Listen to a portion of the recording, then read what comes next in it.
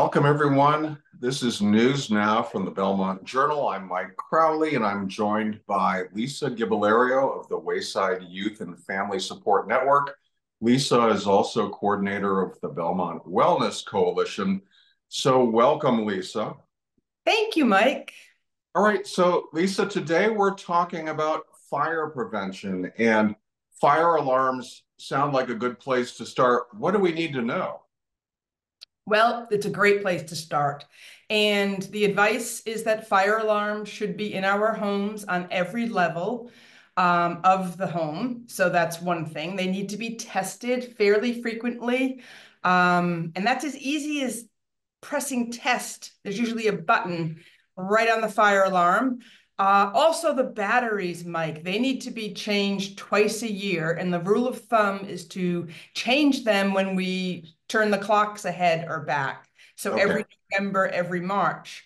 And then to consider really overhauling your alarms about every 10 years and just starting with brand new ones.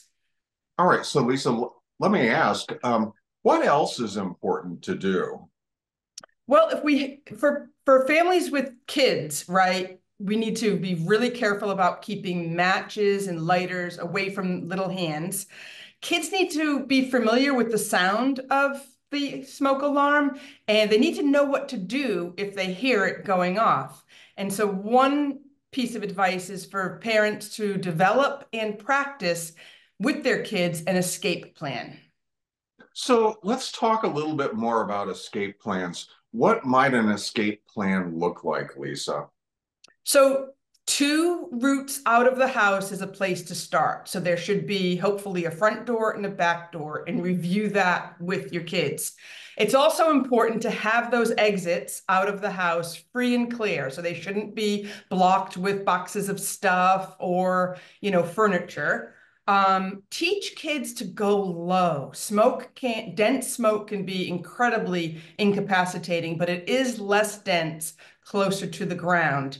So that will help them to get out quickly. And then once outside, somebody needs to be responsible for calling 911 and staying outside. Well, that's all helpful information, Lisa. Is there anything else? Yeah, Mike, I think we should just briefly touch base on the holiday season kind of advice that's dispensed this time of year. We're getting closer. So for those who celebrate with a Christmas tree, be mindful of where it is placed. It should be away from sources of heat, away from a fireplace. Of course, if you are someone who loves to light candles, just be aware of a room that a candle's in. Do not leave it unattended. Oh, of course, same with fireplaces. We should not be leaving lit fires unattended. Space heaters. This is important. If you have a space heater, it can never be plugged into an extension cord outlet or one of those track cords. It needs to go directly into the wall.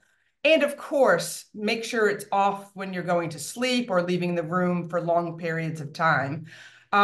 Kitchen fires, Mike, among the more common fires that are seen in homes. So be aware of what's near the stove. Be mindful of, what's on the stove, of pot holders, things like that. And of course, if anything does happen with regard to catching fire, the old adage stop, drop, and roll applies. So get down immediately, down low, try to roll that fire out, and that will at least be, helpful in hopefully preventing devastation. All right, well, thank you so much, Lisa. By practicing fire prevention, we can keep ourselves and our families safe. We'll see you next time.